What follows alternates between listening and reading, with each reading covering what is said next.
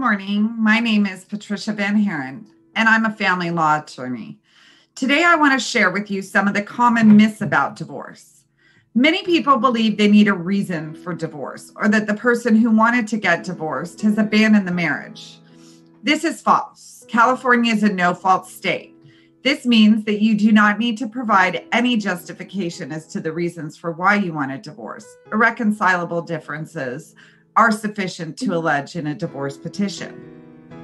Some people believe that if they do not respond to the divorce action or cooperate in the divorce, then the spouse will not be able to get divorced. This is also false. It only takes one spouse to request a divorce. The failure to respond or participate in the divorce process may result in your spouse being granted all of their requests pertaining to finances such as the division of property or support, child custody, and may also subject you to paying the attorney fees and costs for your spouse.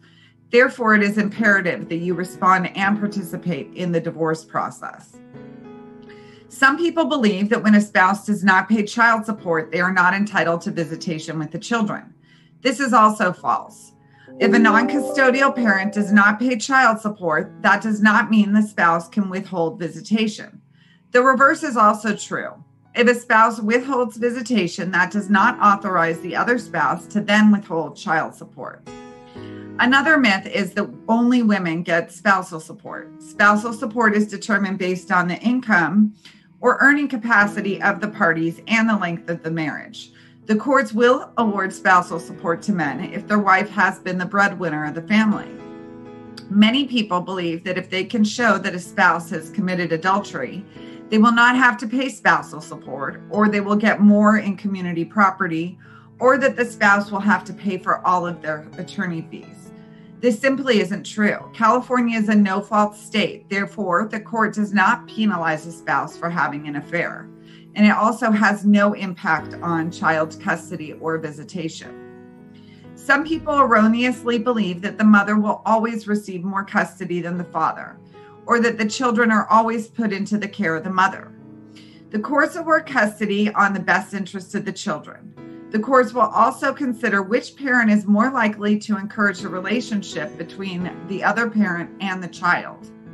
In most cases, the courts want to see an equal parenting arrangement between the children and both parents. Some people think that they do not need a lawyer for their divorce.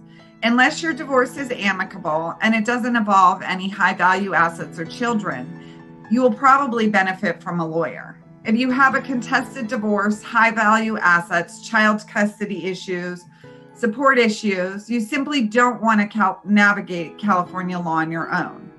You may even get taken advantage by the other spouse, especially if your spouse has an attorney. So I highly recommend hiring an attorney, even on just a consulting basis, where an attorney can review your final document or documents you're filing to ensure that you're properly being represented, and that you're informed of any rights that you may be waiving. If you have any questions, feel free to shoot me over an email or give me a call.